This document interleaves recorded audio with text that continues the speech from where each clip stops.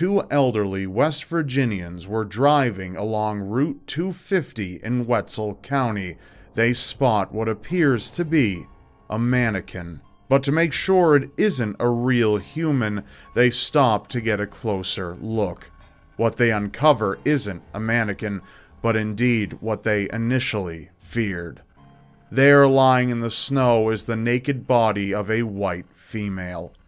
After authorities arrive, investigators learn that the body has been recently placed in the location of its discovery, and they presume that she died 2 days prior, at a different location. Police have two reasons to believe this. Firstly, snow is present on the ground but not on her corpse. This suggests that she hasn't been there for very long. Secondly, tire tracks and footprints are visible in the snow leading away from the body. Her cause of death is never fully determined by authorities, although they believe she was likely strangled or suffocated. In addition, nothing indicates that she was sexually assaulted. The woman's age is believed to be between 35 and 45 years old. Prior to her death, she was well-groomed and her hair was auburn in color. This particular detail will soon become important to detectives.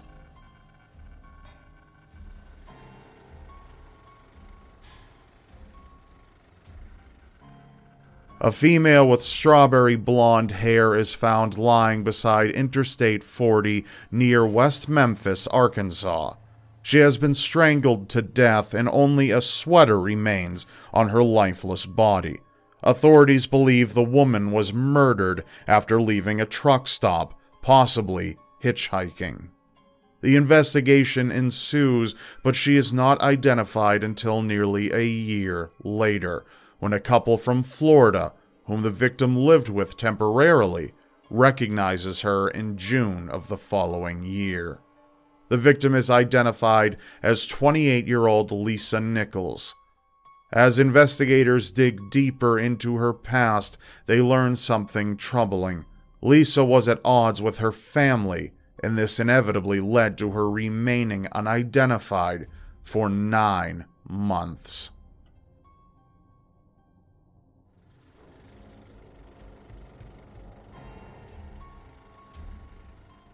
On New Year's Day, a rapidly decomposing corpse is discovered, this time along Interstate 75 near Jellicoe, Tennessee in Campbell County.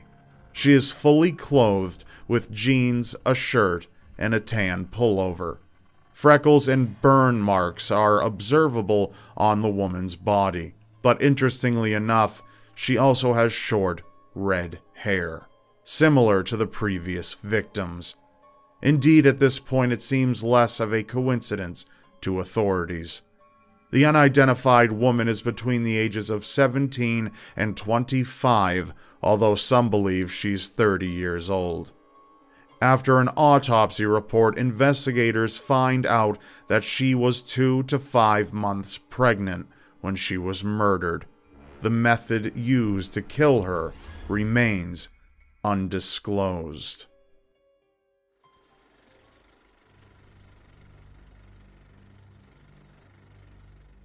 Along the side of Route 78 in DeSoto County, Mississippi, yet again the body of a woman is discovered.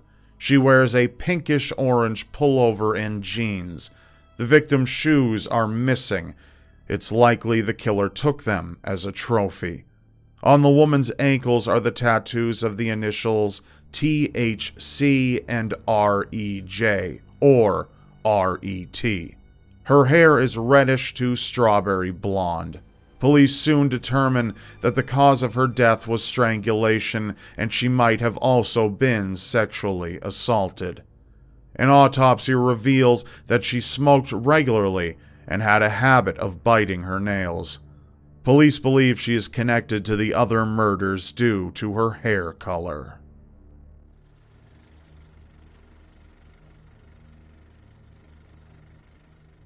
In Pleasant View, Cheatham County, Tennessee, The skeletal remains of a white female with red hair are found on the side of Interstate 24. She is fully clothed, wearing pants, a shirt, a sweater, and underwear. Due to the color of her hair, investigators firmly believe her death was related to the other murders. An autopsy report shows that she was between the ages of 31 and 40 years old during the time of her death.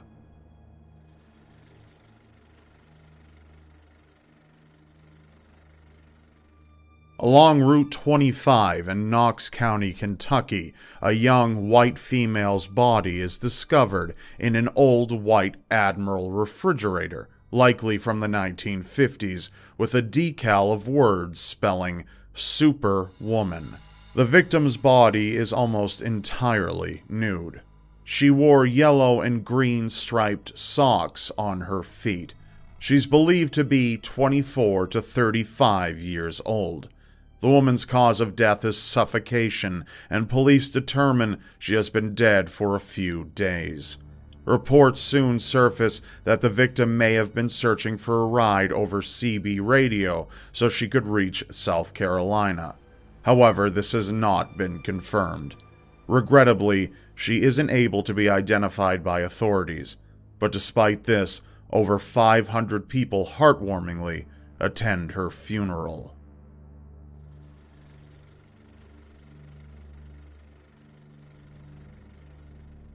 A second victim is uncovered in Campbell County. However, this time the body is quite a distance from Interstate 75.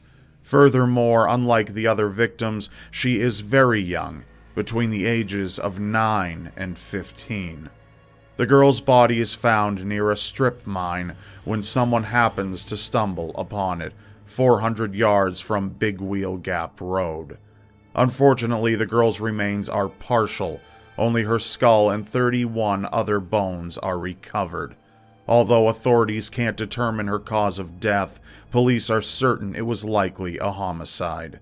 However, they aren't certain whether or not she can be entirely linked to the Redhead murders, since they're unable to determine the color of her hair. Nevertheless, she's still considered a victim of the same killer.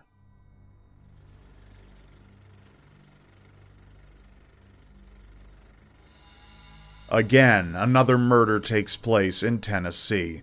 The body of an unidentified woman with brownish blonde hair and red highlights is discovered in Greene County. Severe blunt force trauma and a possible stab wound are the cause of her death. The woman was 6 to 8 weeks pregnant, but miscarried before being murdered. Authorities say she was 14 to 20 years old at the time of her death. Notably, she has fillings in her teeth, which indicate that she was cared for at some point during her life.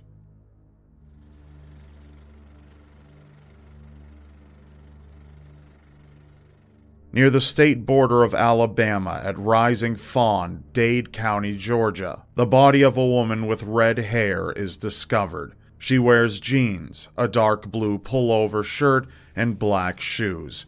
In addition to this, she wears 2 pieces of jewelry, a golden necklace and ring with a heart-shaped pattern. Investigators soon learn that the victim has been strangled to death and sexually assaulted.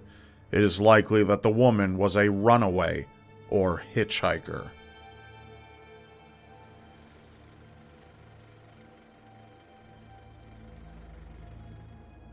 There are several other deaths that could be potentially linked to the Redhead murders. These include other bodies that were found in Arkansas, Missouri, Tennessee, Ohio, Texas, and North Carolina. However, there are many inconsistencies that don't match with the known victims of the Redhead murders.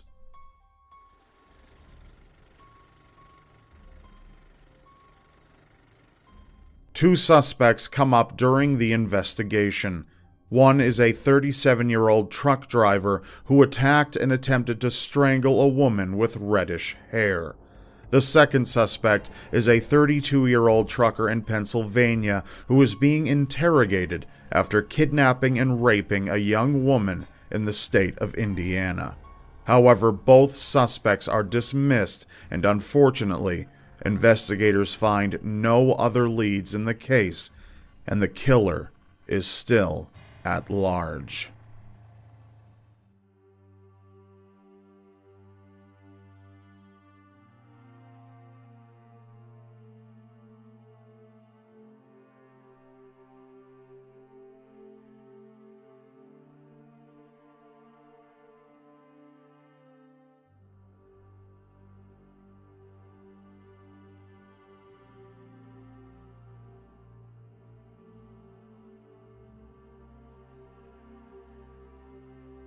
If you have any information that could resolve the case of the Redhead murders, please contact the Tennessee Bureau of Investigation at 1-800-824-3463.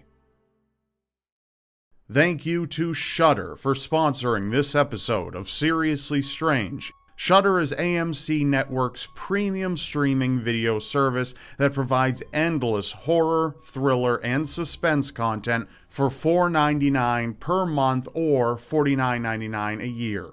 Shudder is like the Netflix of horror, and it's growing fast all the time. And you can try it for 30 days free as Shudder's gift to all my fans, just by going to the description below and heading to the link to Shudder.com and entering promo code RobDyke. It's that simple. Then you get access to all the content you could ever ask for, from movies to series to even podcasts. Some of the different types of movies they have are psychological thrillers, paranormal, documentaries, crime and mystery, sci-fi, and so much more.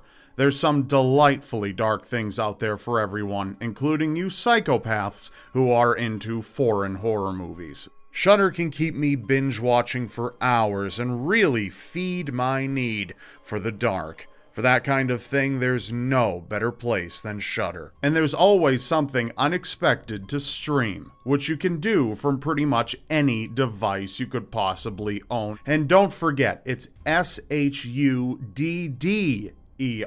So start digging into the terror now by going to Shudder.com, linked in the description below, and entering promo code RobDyke. Get started with Shudder tonight and join me in celebrating all the best horror they have to offer. Thanks for listening. That's all for now. Remember, you may not believe it, but anything is possible in a world so seriously strange. Thank you for watching. Be sure to subscribe now because you won't want to miss what's next. And I'll see you next time.